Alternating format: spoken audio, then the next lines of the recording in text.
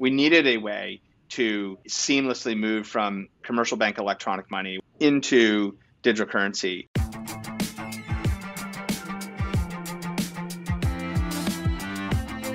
All right, Jeremy, thank you. Hey, Thank you for coming on the show, my friend. It's been a crazy day in the market, so I appreciate you making time. absolutely, Jason. This is awesome. Very, very, very happy to be here. This episode is brought to you by LUKKA Tax and Exodus. Stay tuned for more info. So we're gonna talk about all things Circle, all things stablecoins. Talk about your seed invest business. Kind of make this a little masterclass in stablecoins. We'll talk about your early days in the internet. But first, I'm going to ask you a really important topic, which is about your headphones, because I was debating with our head of production. You've got the new AirPod Maxes on right now, and I was debating with our head of production earlier today whether or not it's an okay look to wear AirPod Maxes during a recording. So it seems like you've said that it's okay to wear them. Well, I'm like trying it out here. I don't do a lot of that, but what I've found is that it actually leads to really good quality, and so I'm basically bringing that to bear, and hopefully it's a good look. Yeah, I know. I remember when the AirPod Pros came out, or the AirPods actually, the first one, and everyone would give people shit when they were wearing them on the street, and now they're like, I don't know, you got to have them, right? Totally. Yeah. I'm in New York right now, and I'm looking forward to walking down the street with these, and it should be good. Yeah, no, that's a power look. That's a good look. All right, so let's what's on my mind right now? So we're recording this Wednesday, May 19th. We're going to release this tomorrow, May 20th. So it'll be pretty topical. What's going on in the markets right now, Jeremy? I know you're more focused on long-term, 10-year, 20-year vision, but like, what are you seeing? Why did Bitcoin just tank to 32K and pop back up to 41K? What's happening? Well, I mean, there's sort of like the actual like market mechanics of like you had a lot of people who were leveraged long, and when you have a price move that is going pretty hard against that can blow out that leverage, that then creates a massive amount of liquidation, which then forces more selling, which just forces more liquidations. And so you basically end up with these really dramatic moves. And one of the things about the crypto markets that's different in some cases to other markets is the futures platforms account for the extraordinary amount of volume. The vast majority of the actual trading volume is in futures, and it's in leveraged futures. So people can go out and put on like a 10x, a 20x, a 50x, a 100x leverage on a long position, and then if that goes the wrong way, it's like that's a lot of losses. So and so you just have these magnified price moves to the upside as well as to the downside, and so that's sort of the mechanics of why some of these moves get so dramatic in any given short period like that. But it also suggests when you see like these moves down and then moves back up, that all those forced liquidations basically just get blown out, and then there are obviously a lot of people who are quite long on not just Bitcoin but a lot of other digital assets, and they're like, this is really attractive, so let's start buying right now, and so you get these sharp moves. But I think overall, right, you obviously had a pretty pronounced amount of growth. You had a lot of major new investors coming into this asset class over the last year, but in a pretty concentrated way over the first 4 or 5 months of this year. You obviously had a lot of brand name action around it. And so you saw a lot there. And I think when you have a lot of new capital that comes in and the price moves so dramatically, it's trading like a risk asset, meaning it's trading like a tech stock. Well, a lot of people will say, well, actually people are buying this because it's a hedge on inflation, or people are taking these really long positions, which many, many people are. But there's also a lot of people who are buying it because it's going up just like a tech stock. And so when interest rate expectations change and guidance that's coming out of, say, like the Treasury or inflation numbers or other things, those things tend to create sell-offs in risk assets. That's hitting tech stocks. That's hitting other people who've just allocated more like a risk asset. So then it can trigger some of these other changes. And so taking a breather here is probably not a bad thing for this market. I sort of understand what happens on these short-term things, but I've been in and around the space for about 9 years. This is not at all outside the normal. 20% moves are, if you look over time and chart those, you can see there's a lot of them. Fortunately, generally up, up. But obviously, there's points of correction that make sense too. Yeah. Well, welcome to crypto, right? Totally. Yeah. So when you talk about the folks who are all levered up, are these primarily, do you think, the new retail folks, or is it the institutions who are coming in the space, or a little bit of both? Yeah. I mean, a lot of the like levered long is retail, but it's also, let's just call it like high net worth, right? A lot of high net worth folks. There's a huge amount of high net worth out of Asia, for example, high net worth individuals, out of Asia that would probably fall in that. And then there's obviously been a pretty significant proliferation of prop shops, hedge funds, other folks that are active in this who are taking those kinds of positions as well. I don't think your mass mutual that's buying Bitcoin is out there trading like that.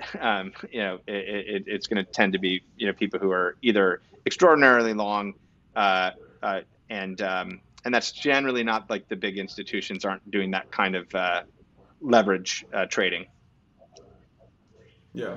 So I mean, this is kind of getting away from Circle and stablecoins a little bit, and we'll tie this all together. But one last question, because you've been building infrastructure for years. So I went to quote unquote buy the dip today, and I won't name different platforms, but pretty much every single platform was down. And I was kind of jumping from platform to platform on mobile and desktop, and I couldn't really, when it was down at like 32, 33, 34, like I think everyone else had the same mindset.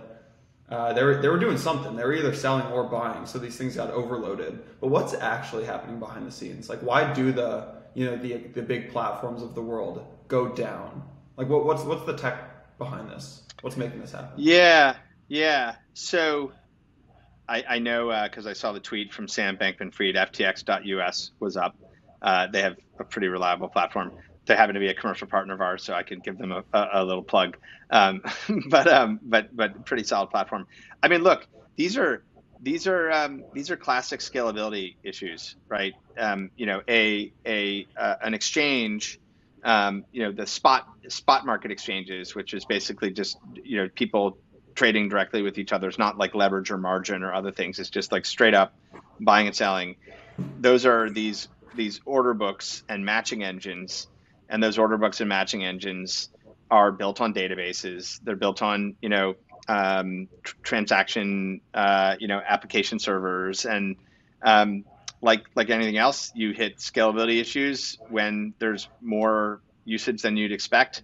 If you think about the growth in the number of people who are active in this space over the last period of time, it's probably, I don't know what it's grown by 5x, 10x or some huge amount. And that sort of gradually came in from a usage perspective. And then when you have something like this, you get hit with issues that might come up where your database infrastructure just can't support it, and you get long queries or things like that just is typical scaling challenges. It's not like it's sort of fail whale, but like Twitter went through. But it kind of sucks when it's money at stake as opposed to tweets.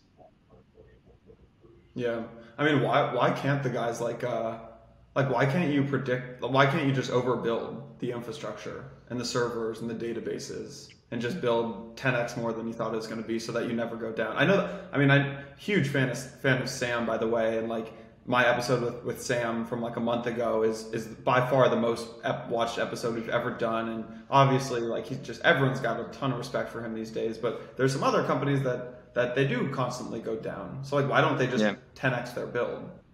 Yeah. I mean, this is like me, the technologist, speculating a little bit. Like sometimes you have like a core system that maybe was built a while ago, and it's not something you can like easily switch and replace, or it's not just like throwing elastic compute at it or whatever. It's actually requires some fundamental system design or redesign. And those projects tend to be long running projects. And, sometimes you get caught before you've been able to address those things. Interesting. All right, we're going to switch gears a little bit. So one thing I'm really curious about is there are a lot of Sam Bankman-Frieds in the space, right? And Brian Armstrongs, and this is maybe their first big thing, right? Maybe you're Brian, you worked at Airbnb for a bit, or you're Sam, you worked at, I think it was Jane Street. But Yep.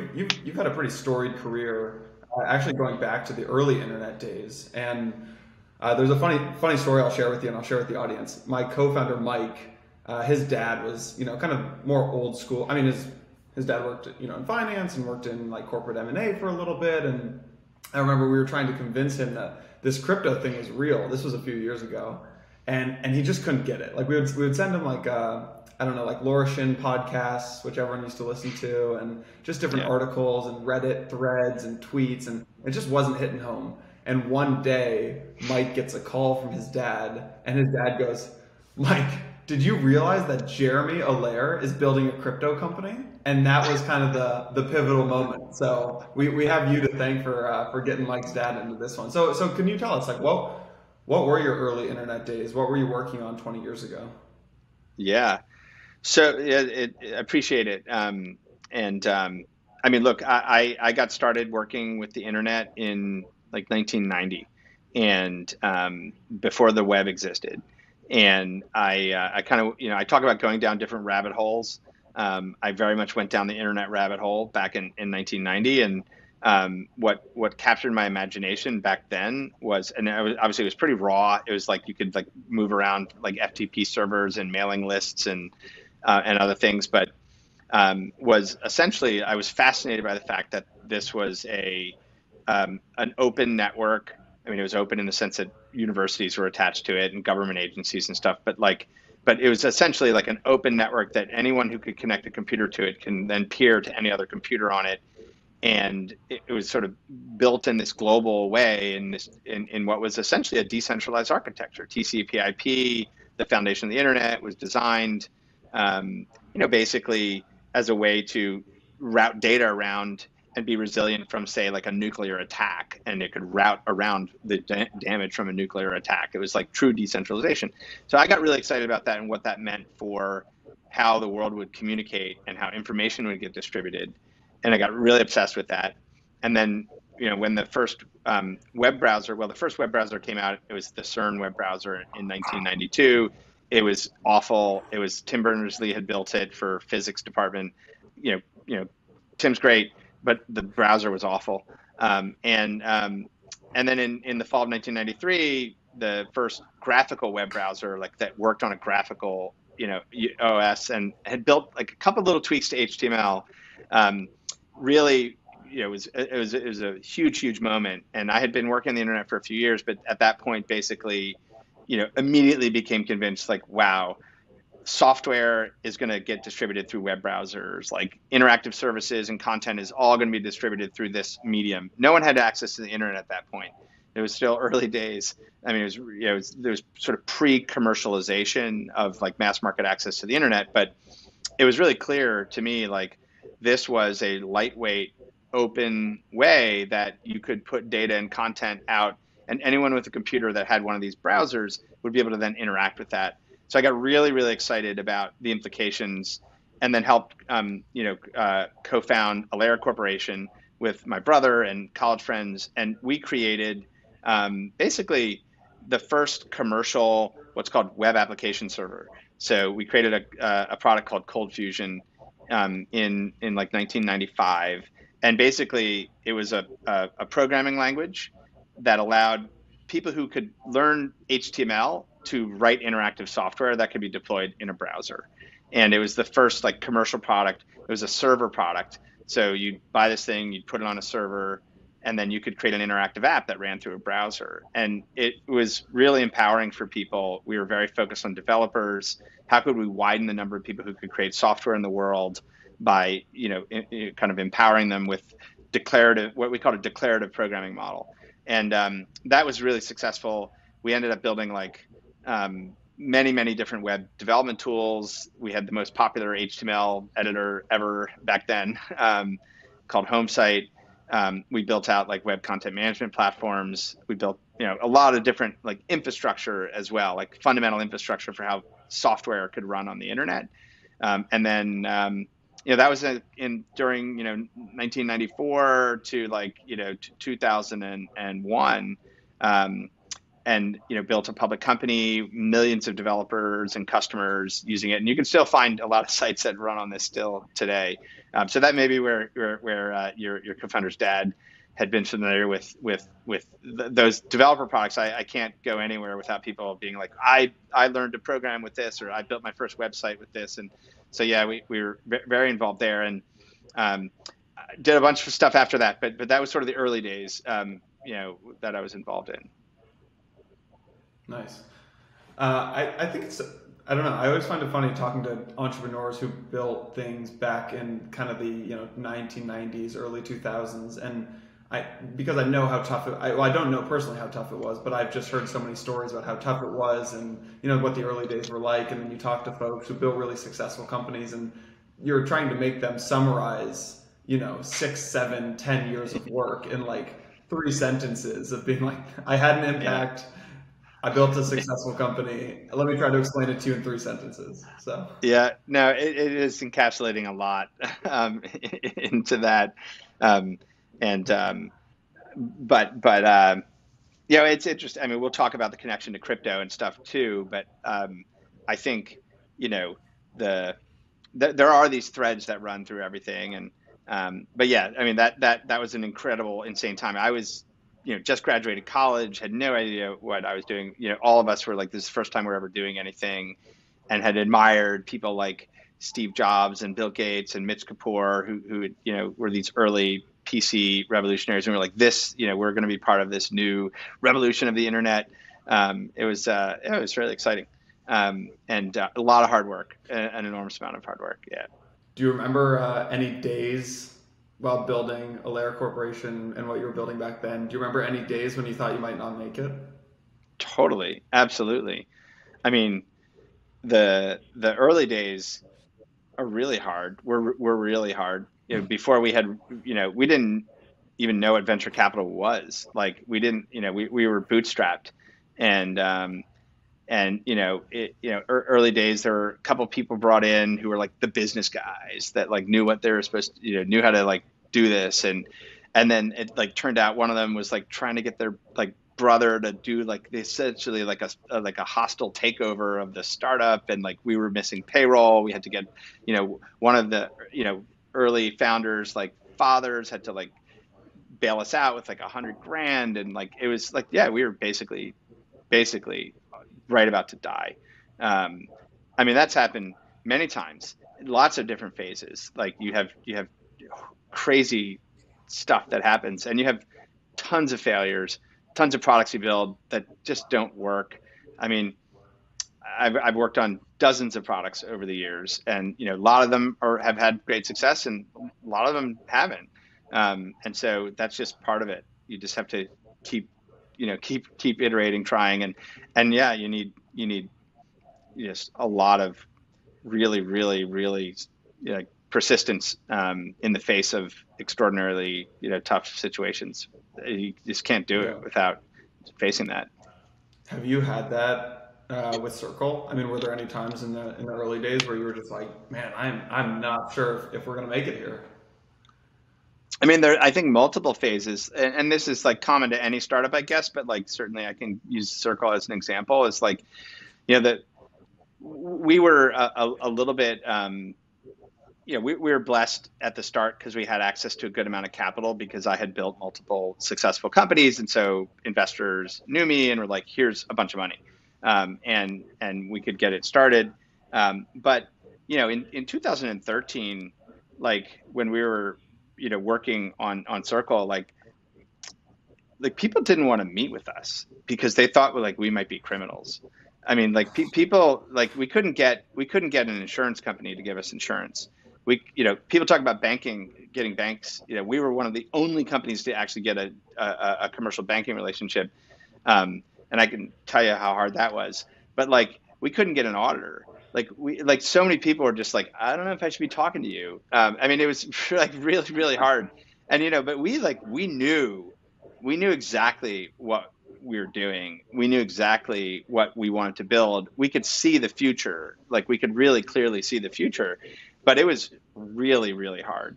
And, you had to constantly, you're just facing just like basically endless skepticism. Every person you talk to, everyone who, in the media, wherever, it's just like all it is just massive skepticism.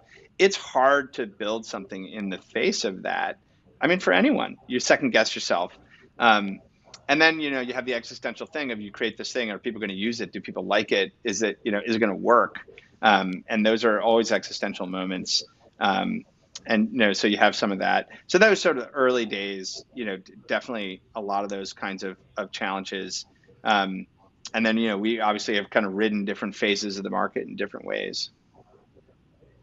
Do you have someone that you call who, whether it's like a founder coach or your best friend or an investor, when, those crisis days when you're not sleeping too well?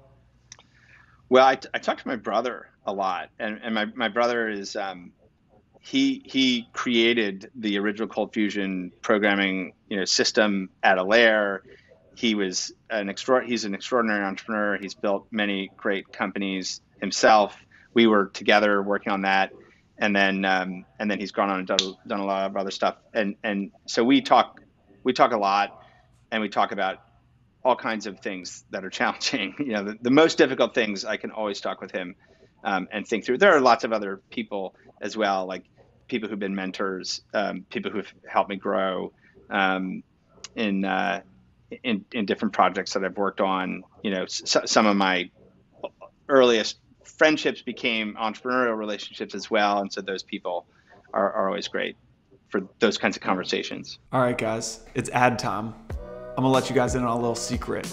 There's one company that's powering a ton of the crypto data in the space. And by crypto data, basically there's all these companies, traditional financial institutions that need crypto data for, accounting purposes, for tracking the value of their assets, for running audits, right? And so there's one company, they're called LUKKA, LUKKA. I've talked about them on the podcast before. They're powering some of the largest businesses in the world in both the crypto and traditional financial services space. They're the primary pricing source used by S&P Dow Jones indices for their new crypto index. So I wanted to just throw this out there. If you guys are any sort of business that needs to value crypto assets, create financial statements, perform any sort of normal accounting audit process, you guys should head on over. It's LUKKA, L-U-K-K-A, lukka.tech, lukka.tech/empire, or just head over to lukka.tech/empire. Tell them I sent you. They'll take care of you. Alrighty, let me know what you think. The other day I posted on Twitter, I said, who's the best entrepreneur?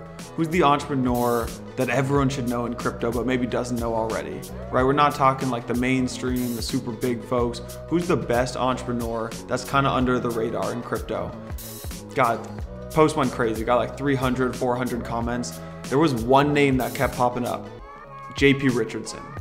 JP Richardson at Exodus. So I thought, man, that's crazy. Exodus is one of our sponsors. Let me call him out, right? So JP Richardson, CEO of Exodus, done an amazing job building one of crypto's most loved apps. And there's a number of reasons. They got a mobile app, they got a desktop app. You can instantly exchange over 100 different currencies. They've got interactive charts. They're fully integrated with the Trezor hardware wallet, so you can always be secure. So if you're looking to buy crypto, if you're looking to just get away from just buying one or two currencies, you want to explore other things, go to exodus.com/empire, or just search Exodus in the App Store or Play Store. Check them out. Shoot me a DM on Twitter. Let me know what you thought. Go follow JP Richardson. Go check out Exodus. All right, exodus.com/empire.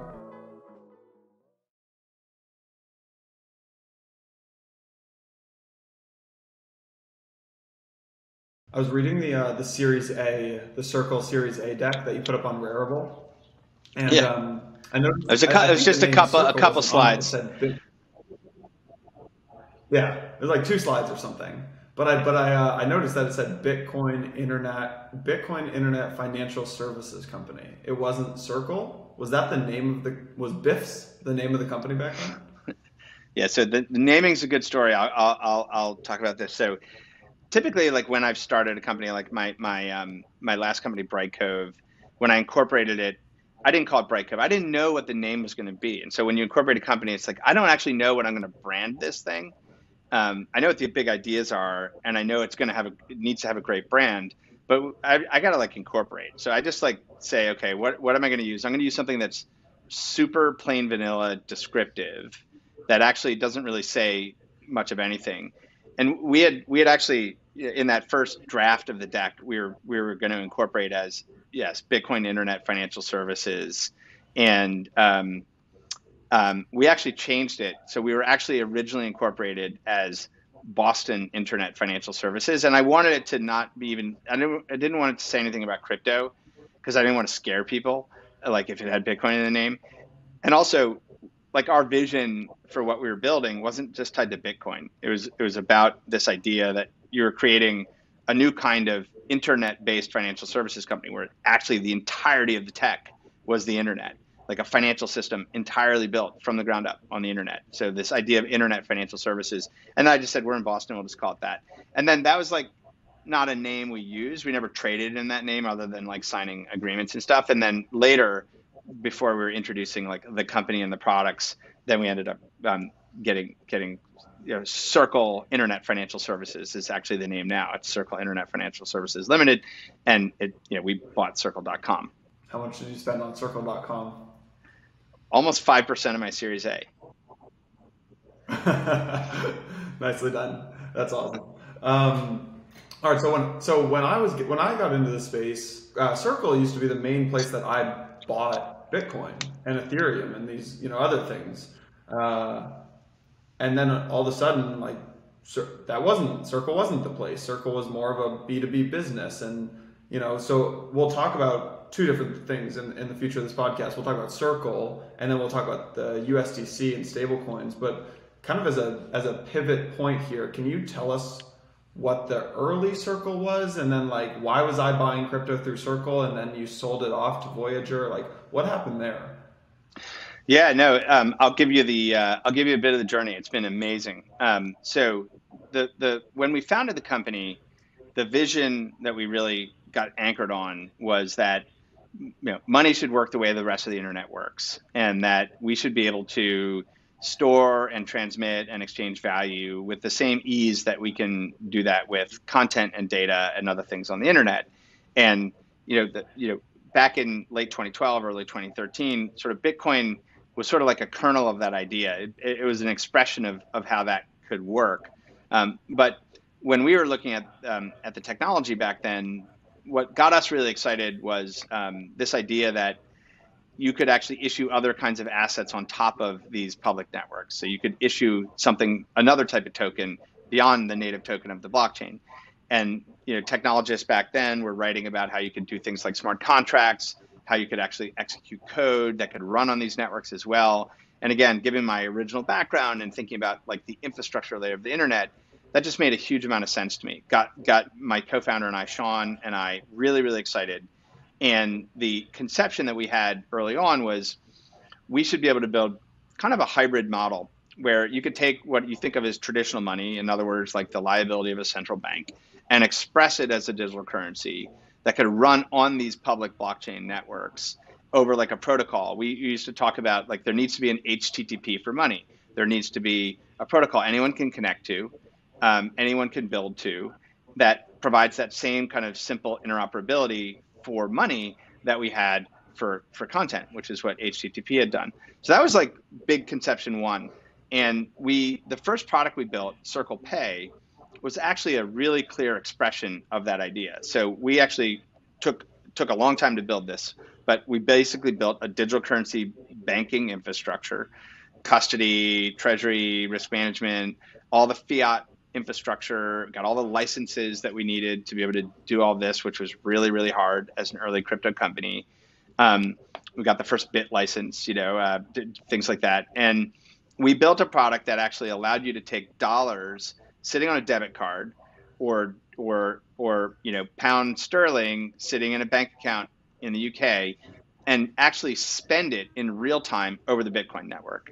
And so you literally could go from a debit card to a Bitcoin address instantly. And it was like magic, right? And the idea was, Bitcoin would be this interoperable settlement infrastructure. Everyone could connect to it. It wasn't controlled by any company or government. Anyone could connect to it. And we would create a way to take fiat and allow you to transact it over that network. That's actually what the way Circle Pay, our first product, worked. And as part of that, it actually turned out to be basically like the best way to get Bitcoin, because we allowed you to use a debit card to get Bitcoin and send it to a Bitcoin address with no fees. And so that was actually quite good. So it was actually faster and cheaper than anything else out there. Now, we didn't design it to be a way to buy crypto. That was like a side effect of it. We designed it as a way to kind of reinvent how money could move using public blockchains, using the Bitcoin network. In late 2016, basically, we ran up against all the technical limitations that Bitcoin had. And you know, the Bitcoin community, I think, justifiably was saying, well, these aren't technical limitations. This is like, Bitcoin is not meant to be like a high volume payment system. Bitcoin's not meant to, you're not meant to like extend it and write code on it. It's like Bitcoin is Bitcoin.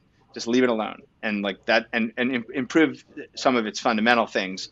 But at that point, we basically said, well, that isn't going to work for our vision. And so we made a decision to kind of redesign the way the whole system worked into what became USDC. And we built that on top of the Ethereum blockchain, which actually had taken, you know, it was, you know, Vitalik, you know, created Ethereum out of a similar set of frustrations with not seeing advancements in the Bitcoin core architecture to be able to do things like issue assets and create programmability and things like that. So, you know, that was sort of late 2016. And we said, okay, now we can actually build something that could actually function like we originally envisioned it. And I'll come back to USDC in a little bit, but to come back to your question, we had that product. We began work on USDC, but in building that first consumer payment app, we had built a lot of great infrastructure for moving funds in and out of banks, moving funds into crypto.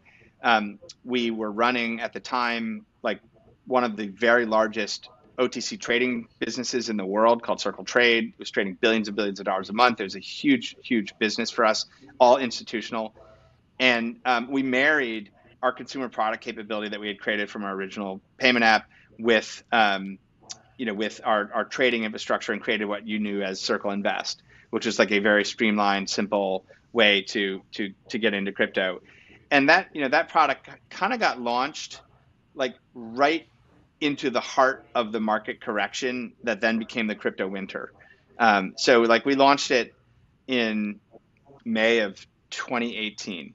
And if you go look at the charts, you can look at the charts and you'll see like May of 2018 was kind of the beginning of that period. The beginning of the end of that period was really the start of the crypto winter.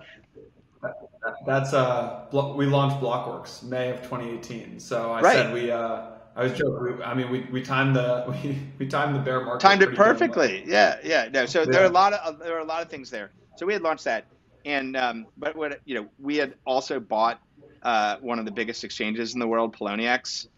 So we had a trading business, we had this retail brokerage product, we had trading business, and we had USDC. And we also acquired Seed Invest, which I'll talk about later. But USDC was sort of like I would view it as kind of like the crown jewels of the company, and really the essence of what we were focused on when we founded the company. And, you know, in 2019, as kind of like the market kind of bled out, and frankly, as like giant companies like Binance emerged and just, you know, basically ignored all the regulations, sucked a lot of market share out. You know, we basically made a decision, like, do we really think that like we can make Circle Invest the largest, you know, crypto brokerage app out there, or should we really focus on what has really strong product market fit, which is USDC, and could we build out a much broader set of capabilities around that? And so it was, you know, making those tough calls, right? So we actually sold the trading businesses, basically generated a good amount of capital from that, and put 100% of our effort behind, you know, really scaling out what we're doing with USDC, building out a broader set of platforms for people who want to build on top of that, people who want to build payment apps, commerce apps, financial apps, other things around it, and that has done extremely well for us. So that was sort of what led us to that decision. And it's really easy to sort of say, well, if we just put a little bit more, or we just keep this here, or whatever, that you can keep it going. But sometimes you just have to make those tough calls, make those hard decisions, and move on. Yeah. I remember that acquisition of Poloniex. I mean, that was it was like $400 million or something. And so I imagine just like spinning these kind of things out was a really tough decision. Very tough, extraordinarily complicated, and really, really hard. So you're talking about like things that are hard, buying and integrating a really, really complex exchange, really hard.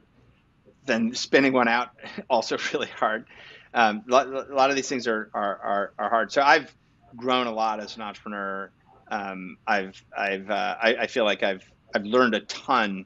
And one of the reasons that I got into this space is I was like, this is really hard and complex, and I'm at a point in my career where I want to work on hard and complex things.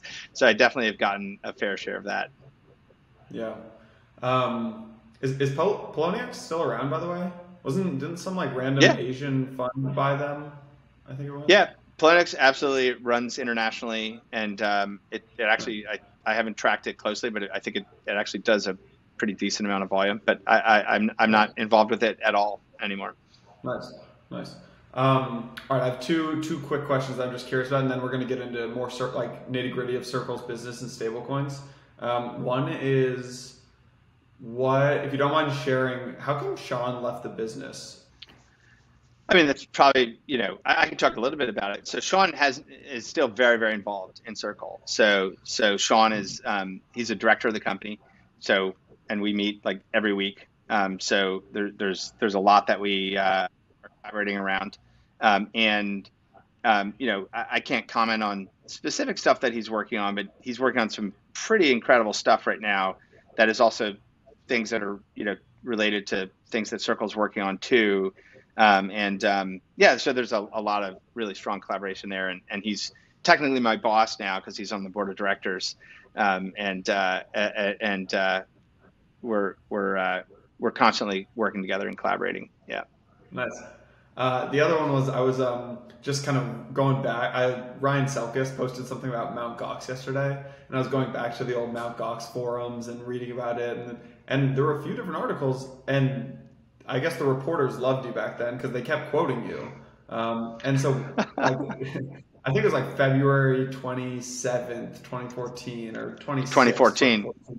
Yeah. Mm-hmm. Do you remember Mt. Gox and like? They took like 7% of the circulating supply with them, and I think it was like 800,000 bitcoins, which obviously would be just worth an egregious amount today. Do you like? Yeah. Can you, for the listeners who are just coming into the space, can you remind folks what it was like?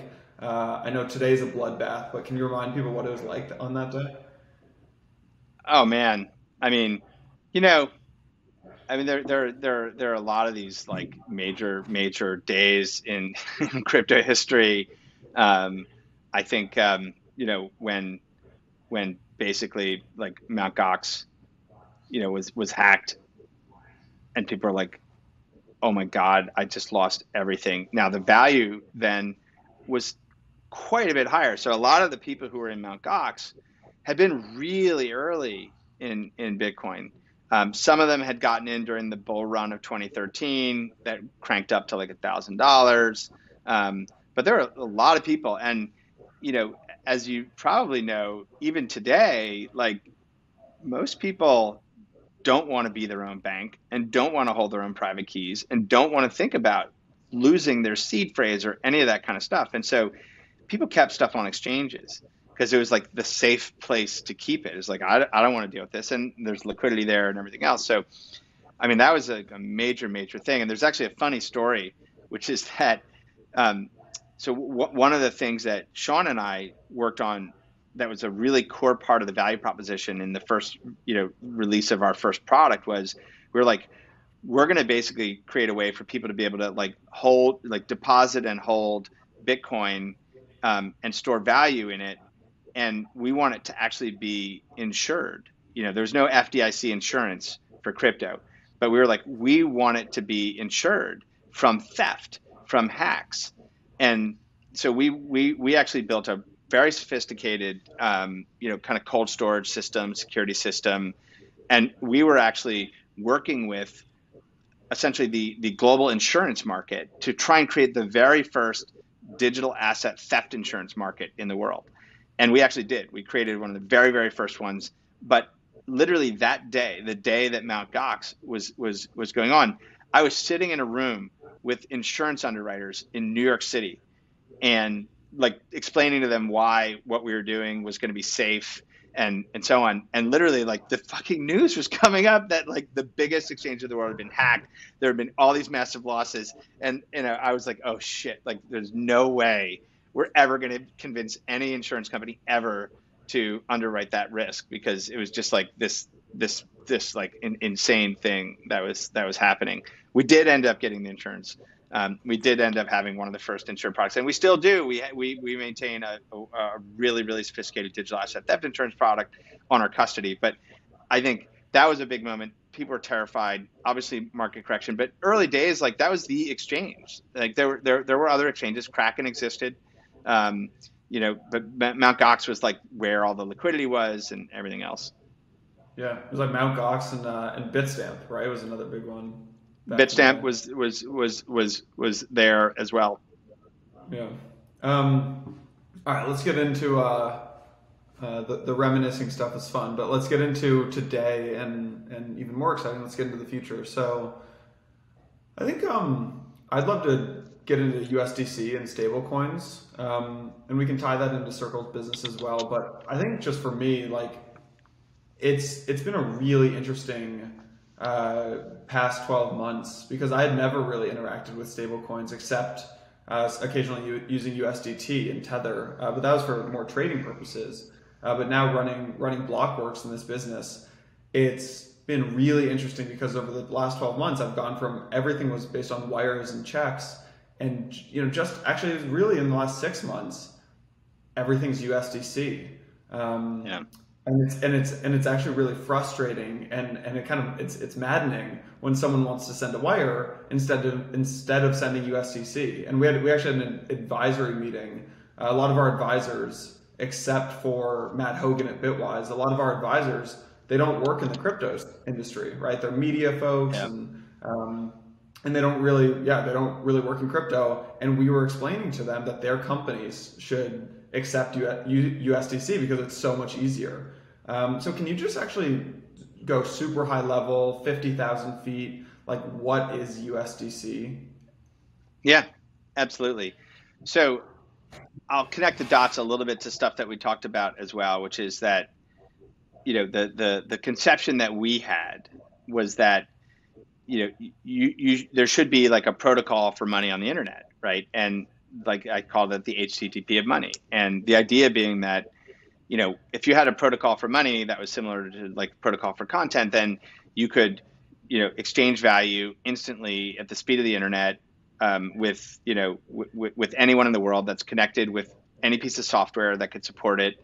And you could do it super, super efficiently in the same way that we can do that with text or data or other kind of communications. And like that was like the quintessential founding idea of Circle.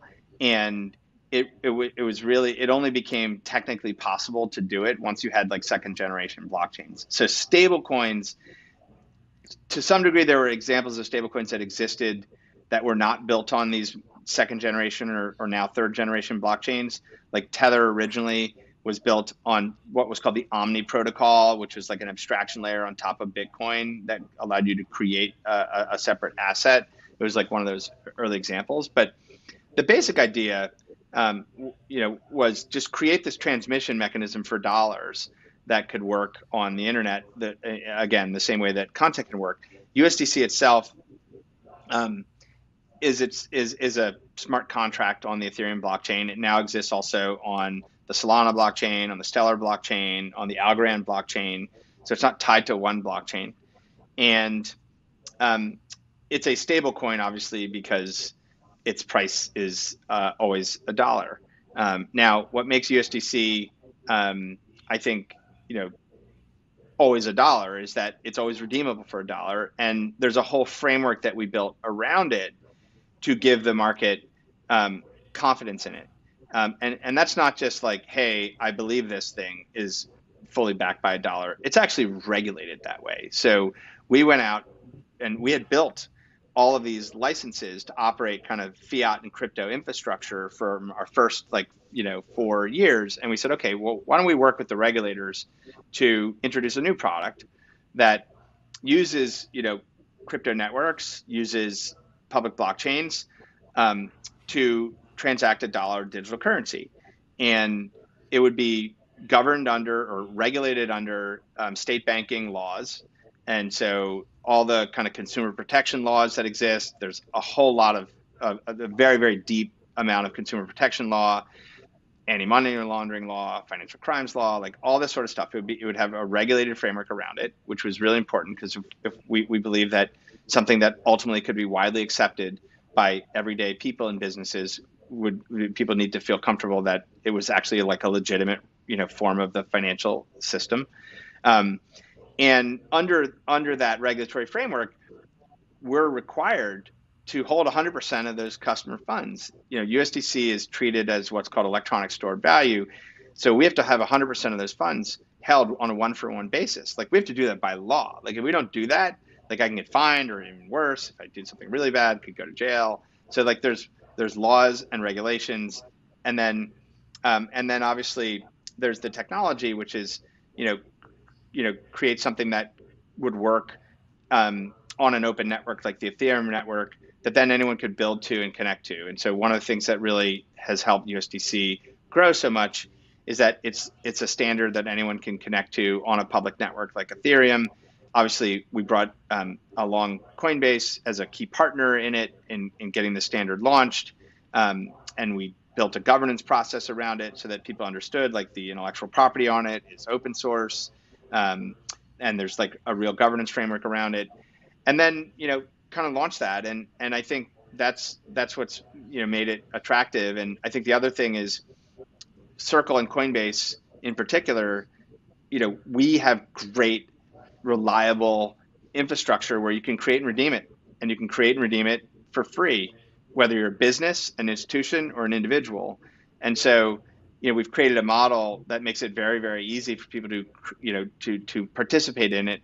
And then what's happened is basically as more and more gets in circulation, exactly like you're describing, people are like, well, this is just better. I'm going to stay in USDC and I'd prefer to transact in USDC. And it's sort of like this, actually one of my colleagues at Coinbase used to say, this is like uploading your dollars to the internet. It's like, or ripping your CDs into MP3s or whatever metaphor you want to use. It's like actually making this digital thing that is actually like a digital bearer asset that you can utilize on the internet is so powerful. People don't want to go back. And that's why the circulation just continues to grow. Yeah, I remember Fred Wilson. I think it was when New York said that Coinbase could actually list USDC. I remember he had this blog post and he said, look, like he explained it and he said they're backed 1-to-1. He said, I think like Grant Thornton was auditing it. He said, but more than any of that, the important thing is that USDC is programmable dollars. And he had that analogy of the cassette tape, right? He said kind of like the difference between an MP3 file and a song on a cassette tape. Like once an asset is natively digital and there's no strings attached to the physical world, it can be programmed and routed digitally, and then interesting things start to happen. Totally. I mean, that was like going back to the founding of Circle. Like that was the two ideas that really got me so excited. One was we're going to be able to create a protocol layer for money like dollars and pounds and euros, but that works like as a digital currency the same way that Bitcoin works basically, but that kind of thing. And that once you have that, once money is a native data type on the internet, the promise of programmability is so profound that, back 8 years ago when we were doing this, like smart contracts were like ideas on napkins. But like as someone who built programming languages and app infrastructure for a living for a long time, my head was exploding with like, oh my God, programmable money natively on the internet that's interoperable, that people are going to be able to safely interact with in a secure way with like decentralization. Like this is this is it. This is going to completely rebuild the entire financial system. And it's like, I'm all in for like 20, 30 years. Yeah, that's amazing. So let me ask you this, because I remember, I mean, the stablecoin, I think the stablecoin usage and the data, all the numbers are up and to the right, but the hype is a little lower than it used to be. Like if you remember, like 2017 and 2018, and like there was like a Basis, that algorithmic stablecoin that raised like $100 million from the guys from Princeton, and there were all these stablecoin projects launching. Can you explain kind of the difference between, you have like Libra or I don't know what Facebook's even calling it these days, like DM, or I forget the name, like it's not pegged to a specific fiat currency. They have all these different ones. There's stable coins that are asset backed but not fiat backed. You had these like algorithmic stable coins like Basis. Like, why do you guys choose your model, and are there any advantages of the other models? Yeah. So I think we're still in the early days of innovation in stablecoins. So I definitely don't want to say like, hey, this model is the one model and that's what everyone's going to use forever and ever. I definitely don't believe that. But we had to choose a place to start. And, our view is that if the goal was to kind of create a protocol that allowed people to reliably, easily, inexpensively kind of transact dollars on the internet, it was probably most likely that businesses and consumers and individuals would want to rely on it if it actually was like truly like liquid for dollars and it was wired up to the existing financial system. So you could seamlessly move between what we think of as traditional electronic money and this new form of digital currency.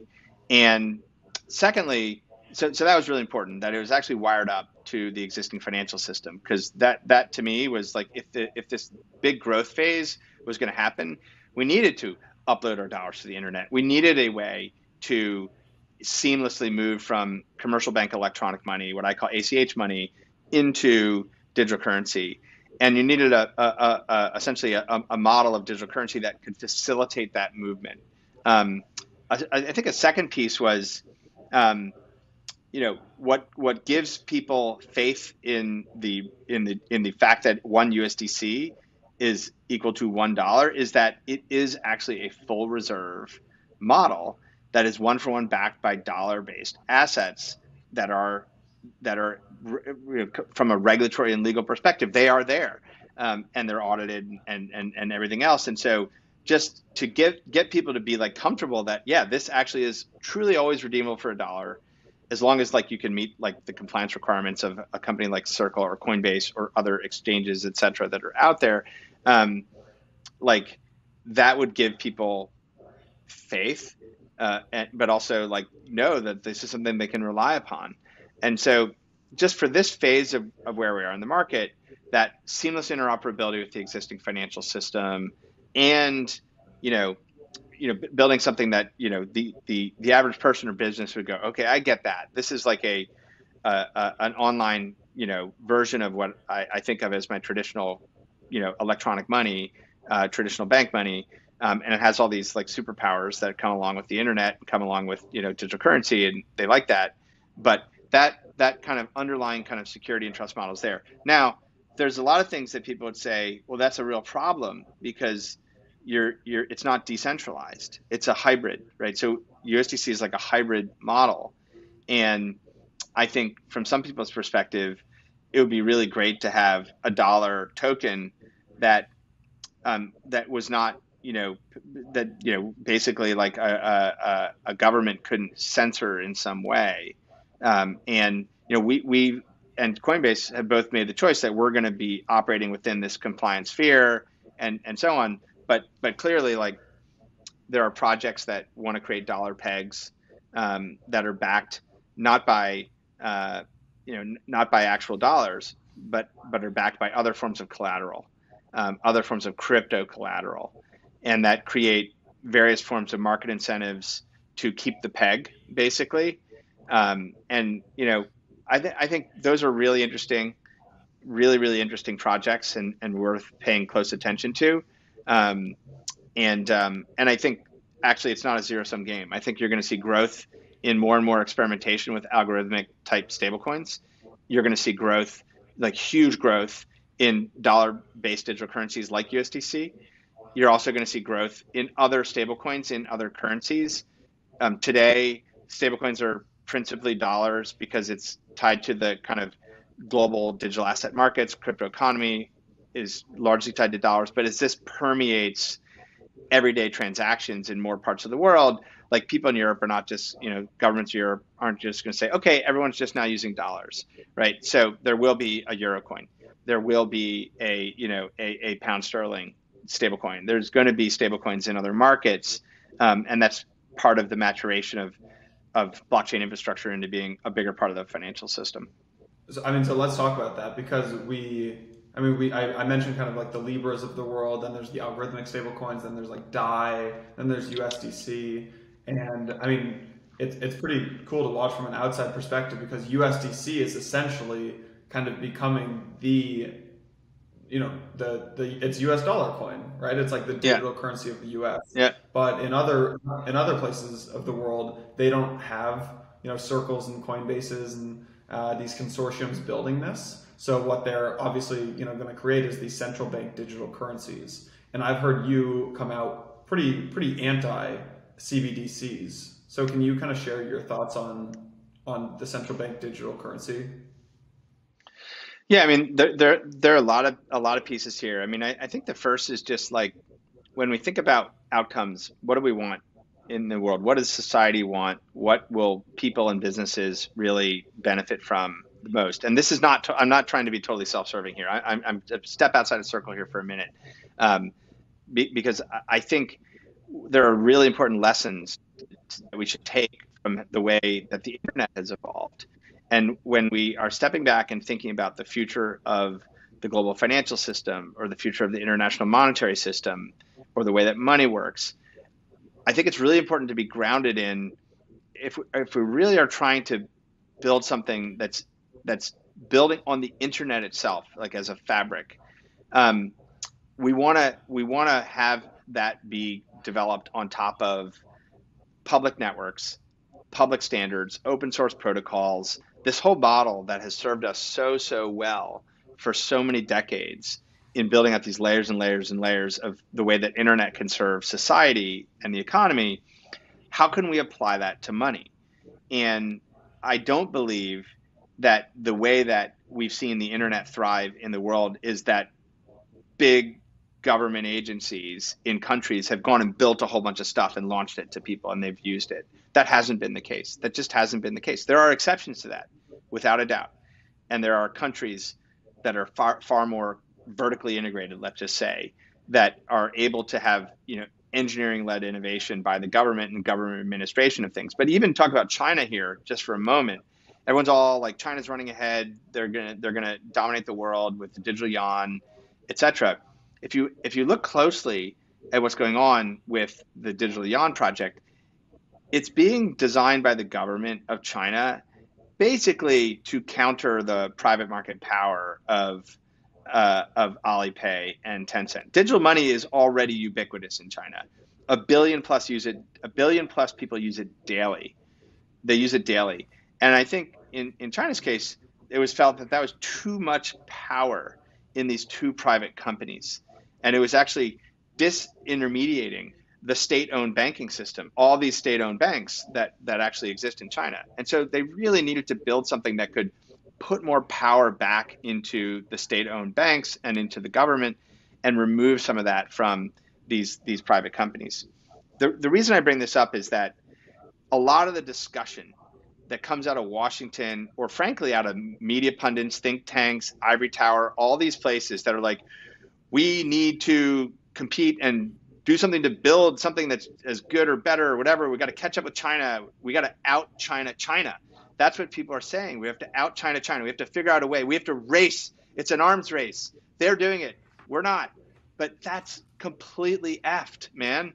The reality is, in the West, like, we're really proud of the champion technology companies that we build. We're really proud of private sector innovation. That is what has driven so much of the Western global economic system. And so at this moment in time, are we really saying, no, let's actually let's actually have the government build it. Is that really like the answer? And when in fact, like this is Dante Disparte, who joined us as chief strategy officer and head of global policy. He joined us from Diem, where he was working on that prior. I think he sort of says as well as like you want to see who's winning the actual race for fiat digital currency. The U.S. is already winning the race. Dollar digital currencies on open public blockchains are thriving and growing. And there's a robust global ecosystem that's building around them of thousands of private companies and open intellectual property contributions. And all this stuff is happening right now. That's actually winning. That's winning the race. So I think people have it wrong. And I think that they're thinking about it wrong. And I think that they think, we just got to run off and do it. Now, there are that I don't want to diminish like very, very real substantial issues around monetary sovereignty, around monetary policy transmission, around reserve policies, around ultimate consumer protections, other things. Like I don't want to sort of assert, and I don't think I can assert that what Center has developed with USDC is the final end state of the way that this stuff will operate. I actually think there's a tremendous opportunity to collaborate between the public sector and the private sector. I think there's probably new forms of charters and licenses and other things that will emerge around stablecoin issuance in the United States and other markets. But I don't think the answer is, just go see a bunch of central bank digital currency projects. I think that we should look at what's happening with all the innovation that's happening in the public blockchain space and build on that. And that's actually how you compete. That Chicago plan that said we should move to the full reserve banking system and not the fractional reserve, and it didn't end up happening. I think my question for you is, how do you make sure that what you're building right now doesn't just become a fractional reserve bank built on top of crypto rails? Or maybe that's your goal to do that. I don't know. But. No, totally. So I run a podcast too, Money Movement, and there's a couple of episodes on this, and I actually had two of so one of the people who studied the Chicago plan most deeply, who's actually works at the Bank of England right now and has published a lot on it, even in recent years, also is, I think, thoughtful about digital currency topics, and interviewed him because I believe in the Chicago plan, and I believe in full reserve money. Bitcoin is full reserve money, and I believe that it's possible to have full reserve money and have high velocity of money and to build various forms of capital markets based on that. And I think that is actually a more sound, secure form of the future of the financial system. And so I'm really focused on that. I think it's really a critical thing. And I think there is a tension that exists between fractional reserve banking and commercial bank electronic money, or ACH money, which is this fractional reserve money, and full reserve digital currency. And I think these are going to be large macroeconomic and monetary policy questions that everyone in the world faces in the coming decade or two. And I think what we're seeing is that you can have a high velocity of money and you can have super, super efficient transmission of value and have it be on a full reserve basis. And I think it's worth revisiting some of those ideas. I'm not an economist. I'm definitely an armchair economist at best. But I think there are design principles that we're following and have followed here that I think are really important. And actually, when you think about programmable money and this idea that you have a digital bearer instrument of $1 or a euro or whatever it is, like it's really important that thing is a full reserve instrument for it to kind of work in that programmable infrastructure. If it's just programmable IOUs, that's a really different problem space. Yeah. You keep mentioning ACH money. I mean, do you think that, like, let's extend this out, I don't know, 10 years from now, do we move money using the ACH system still? Is there like an ACH group, but like, I don't know, if you're 50 and over, you use the ACH system, and if you're like 50 and younger, you use like USDC, or does everything transition to USDC? Like what is let's call it 10 years. What does 10 years look like? I've been working on some long-term models recently, and so I do actually have a point of view. I think, M2 money today in the world, not just the US, is like $100 trillion of value. And that's ACH money, basically, all around the world. And ACH money is commercial money in the banking system. Commercial, is that? Yeah, commercial bank electronic money that, by definition is fractional reserve money, but basically commercial bank electronic money, that's M2, the M2 money supply. That's like $100 trillion today. And, I think about the internet and transformations of existing industries that the internet has had. And you think about the time frames, 10 years, 20 years, these things, it actually does take a really long time for these things to change. Like even today, the vast majority, I don't know the exact percentage, but it's probably greater than 80%, probably closer to 85% of viewing hours of video is still broadcast and satellite and cable. Like it's not YouTube and Netflix and other stuff. Like we might feel like, well, God, why would I ever like get a cable box? But like actually in the United States, it's still a migration until COVID hit. Retail e-commerce, I think was like 15% of retail. Like still the vast majority, right? If you look at these sort of things, it does take a long time. So in 10 years, could digital currency models like USDC around the world, I'm not just talking about just what we're doing, but around the world, could it represent 10% or 15% of that electronic money equivalent? Yeah, I think it could.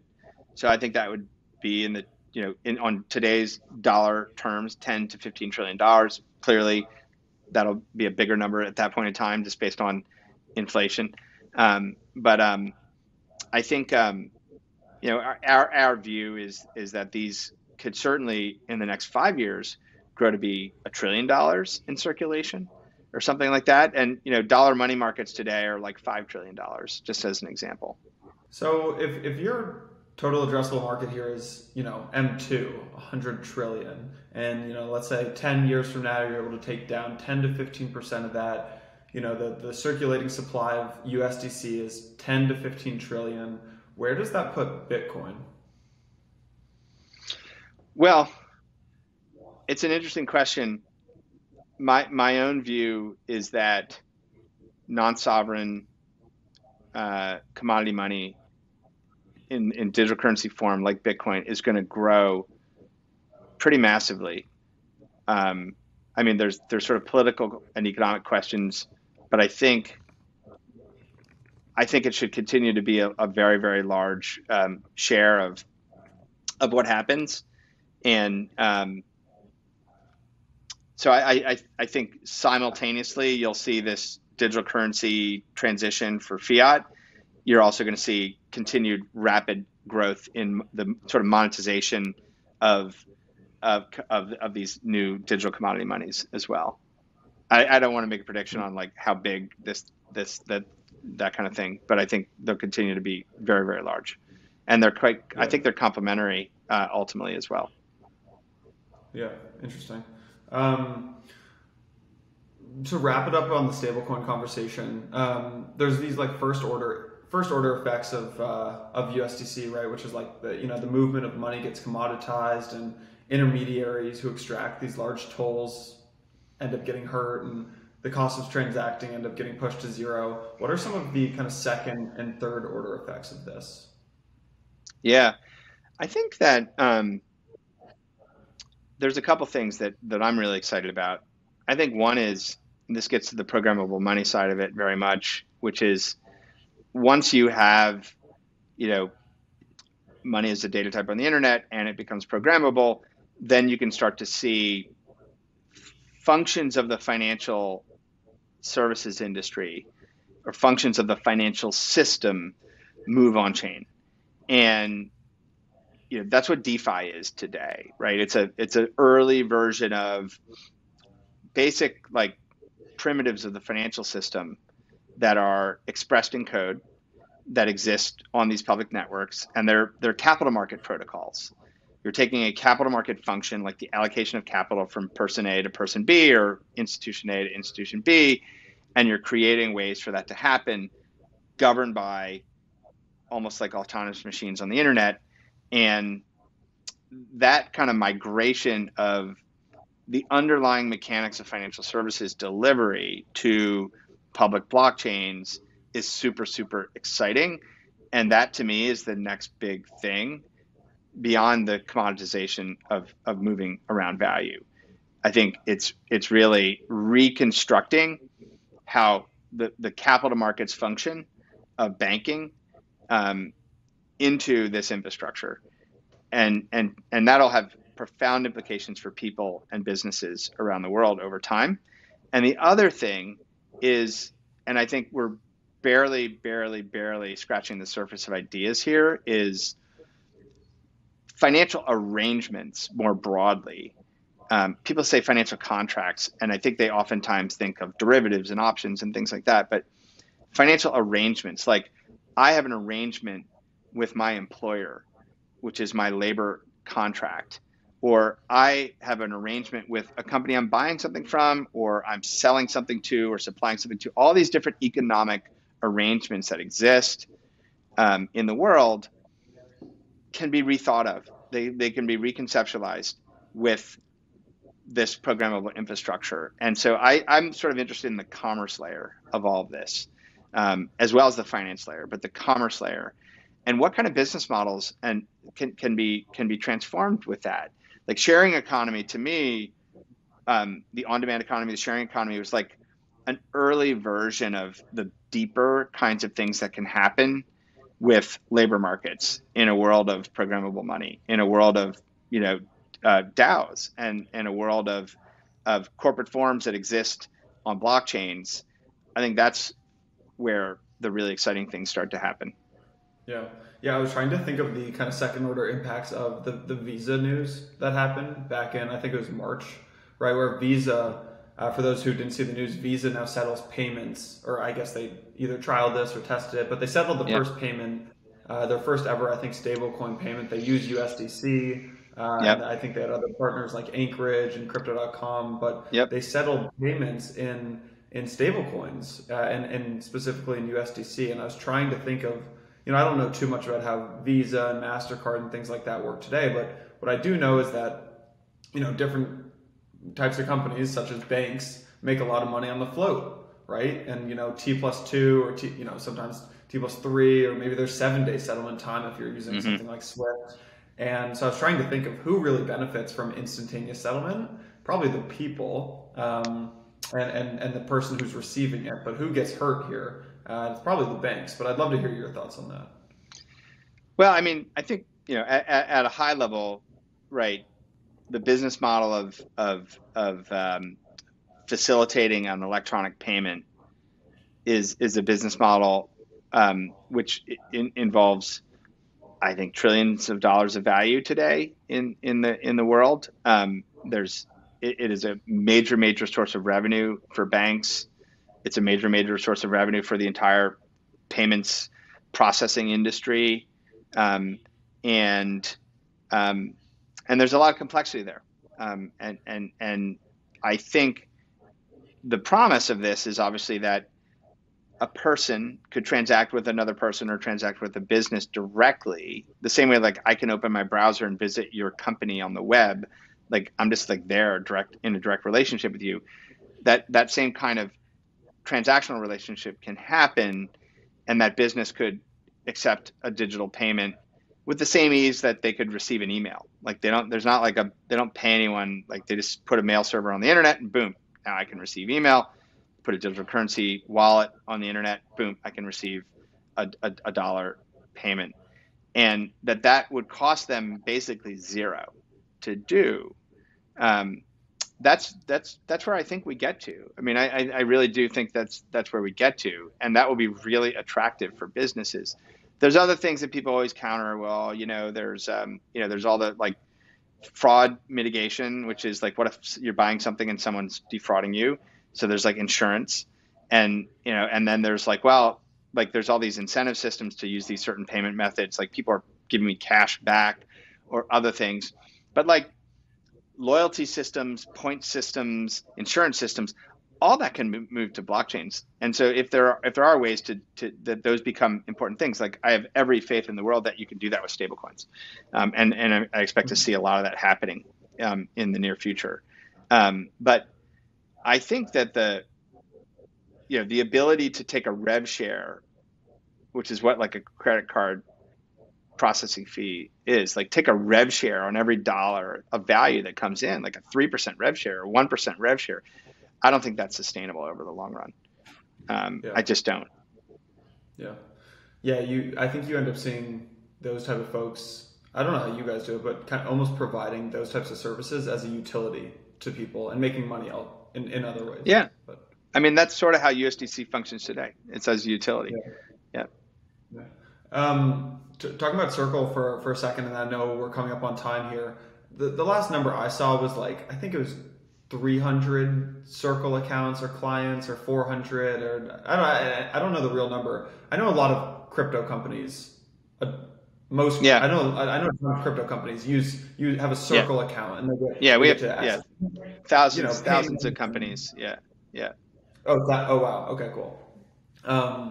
Anyways, they get to access payments, payouts. There's a marketplace kind of that they get to access. They get USDC yield services. They get this digital dollar account. It's a really phenomenal service. I mean, if there are any founders or CFOs listening, I'd recommend checking out just the Circle service. But one thing I'm curious about is, I know all these crypto companies are using it. Do you have any like Fortune 500s or big institutional banks that are starting to open up Circle accounts and actually hold USDC on their balance sheets?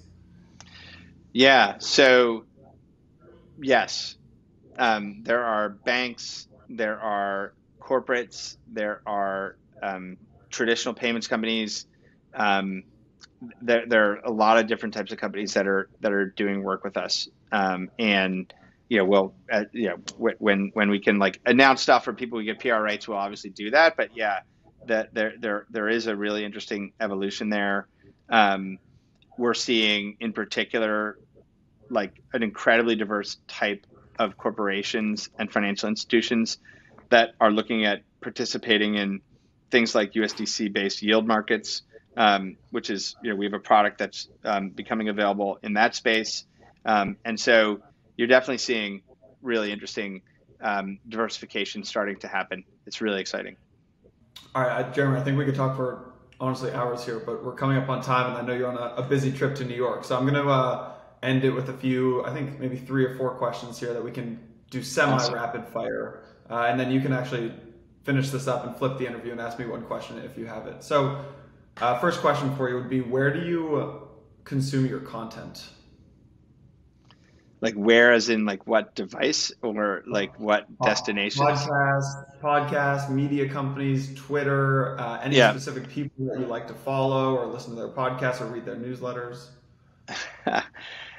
Yeah, I mean, I have a varied amount of media. So, I mean, I have a healthy dose of crypto Twitter. I read, I scan like a lot of different kind of crypto news sites. And then I'm on podcasts. I'm not like a subscriber. I like listen to every episode of everything. I'm more episodic. So like if I see an interview that I'm interested in, or oftentimes we'll search for that. It's definitely a lot of variation there. I barely have enough time to consume media, to be honest.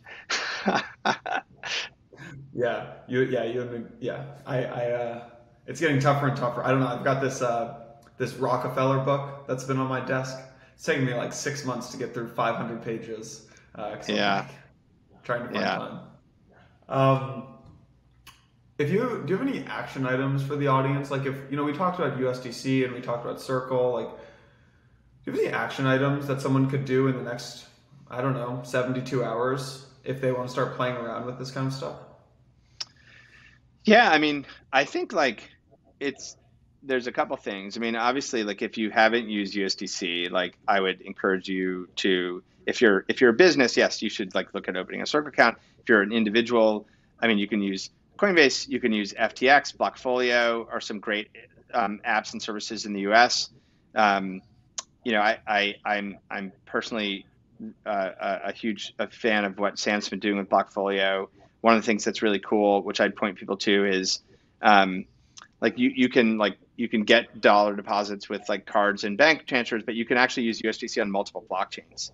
And one of the things that we're really excited about is how do we make it so that you can transact USDC basically instantly or within like a second or less, and with like, you know, pennies as a transaction fee instead of like super expensive gas fees, and with like a lot of throughput. And they've launched Solana USDC in all their infrastructure, and you know, I would highly encourage you to like play with that, like do peer-to-peer payments using USDC, using something like Solana USDC. It's pretty amazing. It actually rivals like, you know, a Venmo, and so those are cool things to look at.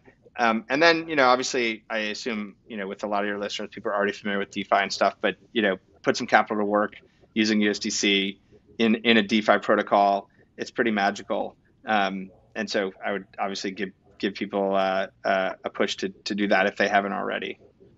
We talked about a lot of tough decisions that you guys made, you know, both at your 20 years ago, but also just at Circle. What's the toughest thing that you're trying to think through right now?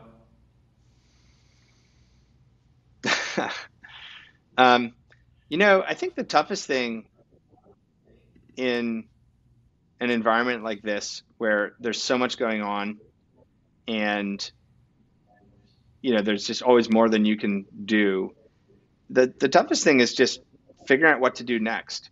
What are the, you know, I mean, it sounds really basic, but it's actually like making sure that you're, you know, applying your intellectual property creation in the right direction, in the right way. Because right now there's so much going on, it's very easy to get like super diffuse. And so it's just basically prioritization. That's the hardest thing. In a market that's expanding, where you have so many different demands and other things that are going on, it's like knowing where you're going to get the most kind of leverage and value out of what you're building in the next week, in the next month, in the next quarter. That's the hardest part, I think. Yeah. All right, we can wrap it up. Awesome. If you have one question for me, if you want to flip the interview here. Yeah, I mean, I think a question you probably ask a lot of people, but I'm always curious to hear is like, you know, what was your moment of like aha, and deciding to kind of commit yourself to this work?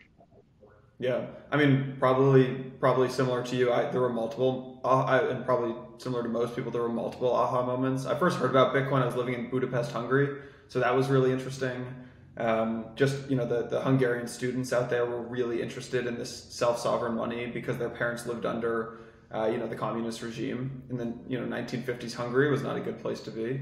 And then came to the States, worked in venture for a bit, started falling down the rabbit hole. And then I ended up going, actually, I remember this really well. I went to this one Sunday event. It was like a 2 p.m. event. And I heard from Amanda Gutterman, who was at Consensus with a Y at the time, I think it was.